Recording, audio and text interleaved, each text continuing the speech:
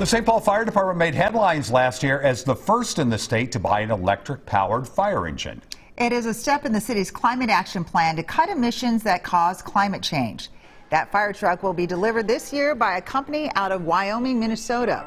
WCCO's Erin Hassanzadeh went there to see how this cutting-edge rig will make a big impact. This sprawling Rosenbauer campus, nestled in Wyoming, Minnesota, is filled with hundreds of employees, customizing massive rigs like this one. This is an airport rescue firefighting truck. Or traditional fire trucks like these that'll be sent around the country, even around the world.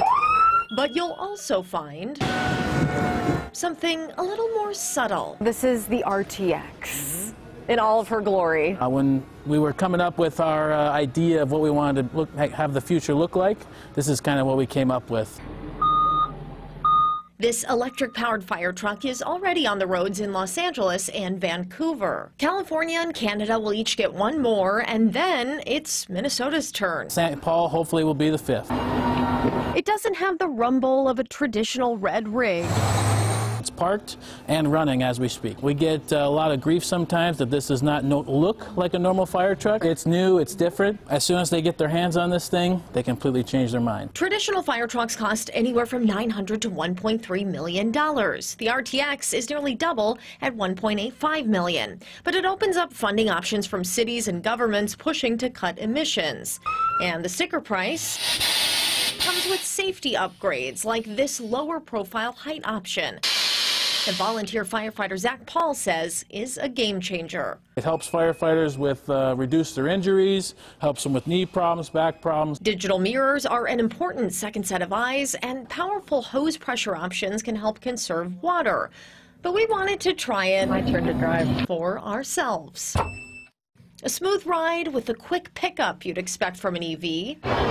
The RTX can go about 100 to 150 miles, give or take, on a single charge. But you're wondering, what about those busy days where this rig's going from call to call? Well, there's a backup energy system that's diesel powered that can refuel this car so that firefighters can keep going. Paul says the Los Angeles Fire Department can go weeks without refilling their backup diesel supply that recharges the battery on the go. A huge improvement from current standards. We get about 1.5 to maybe, if we're lucky, 3 miles per gallon on a normal fire truck. Right now, workers in the U.S. put the final finishes on the EV shell that's made in Europe. But if demand picks up, that could change. The long-term goal is to have an EV fire truck production facility in Minnesota? Yeah, in this very building here, hopefully. Paving a path for more green jobs and a made-in-Minnesota product that can help serve communities and save our warming planet. In Wyoming, Erin Hassanzadeh, WCCO News.